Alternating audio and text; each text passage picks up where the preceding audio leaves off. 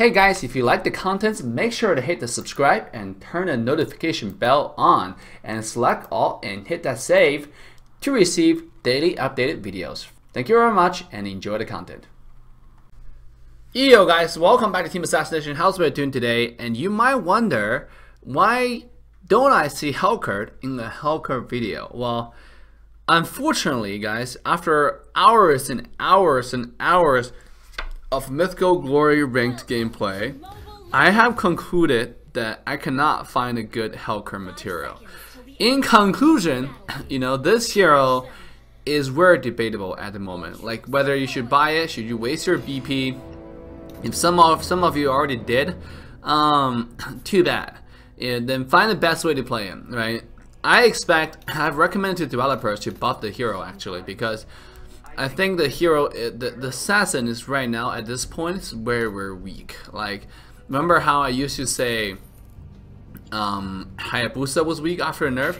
Well, Hayabusa was weak in teamfight, but Hayabusa one-on-one, he's still an assassin, right? A marksman or a fighter, for example, if you're ahead, should have no possible way to find you. Like, doesn't matter how, like, who the assassin, marksman is. Let's say you can be, freaking called Roger, or a stronger, one-on-one DCs, or Sun Xin, or Rare Farm Moscow, carry, whatever. There should not be a possible way for you to fight, any assassin as a marksman one-on-one. It's just not something that's reasonable. And then, unfortunately, that's not true for Helcurt's case. Same amount of farm. If you give it to a Roger or a Sun Xin, they will beat your ass. They'll whoop your ass if you play Helcurt. There's no way you couldn't win. The hero simply doesn't do enough damage. Like, Natalia can pretty much three-shot that person without getting without getting having the ability for them to fight back. But not this guy. This guy is just weird, like super weird. And you would say, okay, maybe Helcurt is a mage counter, and you might be true, right? Because of silence. Well, tell you what, if Helcurt can kill the mage in a couple of auto attacks, when the silence is active, it's still gonna die, kind of thing. If you see Dora, for example, that's equally amount of farm. Can you imagine Eudora turn around and use a standard 2-2-3-1 combo or 1-3-2 combo on you? Like, not only you will be stunned for forever, you will get instantly bursted down. It's just one of those things that quite it doesn't make me happy, because I expected. I made a video about this hero can be good, but to be honest with you, this hero is only good if you play him in a certain team comp. It does not work in solo queue, okay? I just put it out there. Right now, if you play solo queue in higher elo, especially Legend and above, like Mythical Glory, Mythics, Mythical Glory, you're just wasting your stars, okay? You might be playing him for fun, which I don't really care about my stars because I mainly play for fun. But so far, I've not even have over 50% win rate with Helcurt. It just simply doesn't work. I can have 2,000. I have games where I'm 2,000, 3,000 gold ahead. I still can't have any impact whatsoever. If my team is garbage, there's no way I can solo carry. However, that's not true in the case of Fanny. That's not true in the case of Cyclops. Not true in the case of Kagura. It's not true in the case of Lancelot. That's not true in all those assassins cases. If I'm playing Hayabusa, for example, and I'm ahead of 2 to 3k gold, dude, I'm gonna whoop your ass. Doesn't matter who you play. You have like 2 people, 3 people come chasing me, I'll whoop your ass. I'll show you how to 1v3 properly, okay? But not the case of Helcurt. He can't even one-on-one. It's the same amount of farm. This hero can't even one-on-one. Like, it's the saddest thing ever. Yes, his ultimate is impactful. When you use ult, yes, you cannot see anything. But it's not game-changing, like, it's such a long cooldown that people don't get slowed when you're ulting. Yeah, you gain a speed boost, but you don't really have any crowd control. Your second ability. I mean, let's do a full analysis on the hero, right? Before we do that, obviously you guys are watching alpha gameplay. This is Mythical Glory ranked, by the way. But let's do a full analysis to Helcurt. Okay. The first ability to jump, it's a silence. It's great. It's fantastic. Escape. It's disengage. It's engage. Depends on how your team want to play the hero, right? The silence, I think, is absolutely amazing. Now, think about it for a second. It's only 1.5 second silence, right? And right after that, people are gonna dish everything on you because it's super squishy. You're not gonna jump away, right? The thing about the hero is when you jump in, you're fully committed. All right, you know, people say, oh, the cooldown is short. How long do you think a team fight lasts, anyways? All right, so basically the hero is, if I jump in with that hero, I'm committed. I'm in. You know, there's no way I'm coming out of it. And let's talk about the second ability. You have to attack 5 times for it to do any damage or any slow, right? Because that's how it works. At 5 stacks, that's when you do the most amount of damage, and it does the most amount of slow. Now, how much damage does it do? A big fat 0. For an ability that requires you auto attack 5 times. Guys, I don't know how much you understand about auto attacking 5 times in a game like this, okay? If you're not a ranged hero, if you're a freaking melee fighter and you have to auto attack 5 times, you know what that means? That's a death sentence, dude. That's a freaking death sentence. Now, if that's a skill that you can use, you have to auto attack 5 times and it does insane amount of damage, like it's instant kill. Okay, you know, like I would do the 5-time auto attack. I have no problem with that. You know, we have examples of this in other games where you auto attack a couple times and then there's a skill that will instantly kill people. But this guy, you auto attack 5 times where it meets the condition up to proccing this ability. Still, when you're proccing it, it does almost no damage. The slow is minimum, you know, it's minimal. It's not insanely good, you know, compared to Lancelot, your second ability. It touches, they got instantly slowed to the ground. Second ability, not to the ground, but very noticeable slow. Any hero, any assassin, Natalia, you come out of passive, you auto attack, you know, people get silenced, your second ability. They just cannot move on top of your second ability. It's a huge slow area. Now, what about Helcurt? That ability, I don't know if you guys have actually invested your time at playing Helcurt. I don't know what's your hit rate with that ability, but it's not 100%. You know, you can try to be like, you know, pretend to be a god or anything like, you know, anything you want. But I can, you know, like tell you right now, and you know this for sure, that it's not very easy to land. It's actually fairly hard to land, to be honest, right? It's just the opposite of easy to land, because that ability, cast animation, is actually pretty huge.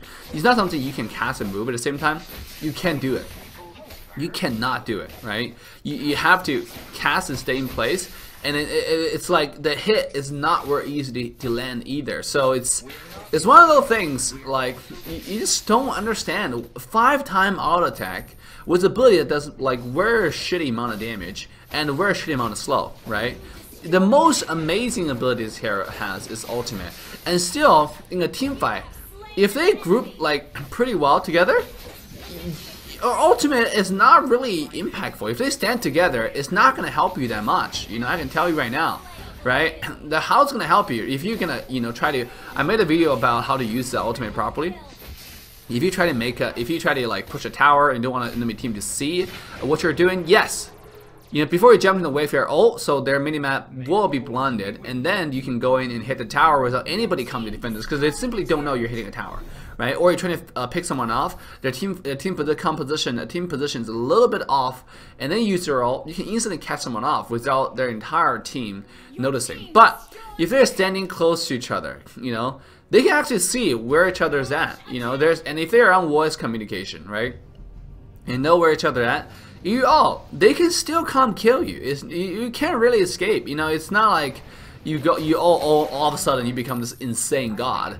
Increase your auto attack speed. It doesn't do anything. It doesn't really slow. It doesn't do extra damage. All it does is increase your auto attack speed. I mean, like, not impressive. You know, again, just not very impressive. You know, I feel like as assassin role, the minimum requirement you should give, the minimum requirement to design assassin is, does the assassin have the ability with a little bit of farm to assassinate, right? I mean, that's why you're calling him an assassin to begin with. If this hero does not have the ability to assassinate, then why do you call him an assassin to begin with, right? Helcurt is assassin. It's because of squishy nature, and you know, like because he doesn't obviously have insane amount of quad control like any other assassin, but he doesn't have any quad control. Like his slow is really shitty, and it has a huge requirement to cast. If you cast like with 1 charges, it's like a little tiny beam that's really pathetic to look at. You know, they have to have 5 auto attacks to have the beam have, you know, like kind of noticeable width. So it's just, I don't know why I'm like, you know, dissing on this or complaining or, you know, talking about random stuff, but still, guys, this is just what I thought. My opinion on the hero, I think it's interesting, debatable at this point. I don't think I think it can be great, just like Eudora. It can be really good if your team comp allows. Now, what is a good team comp for Helcurt, right? So far, I haven't been able to get a Fireman because Team AE has been spending times on playing like, you know, Brutal Survival, all the shooting games and stuff.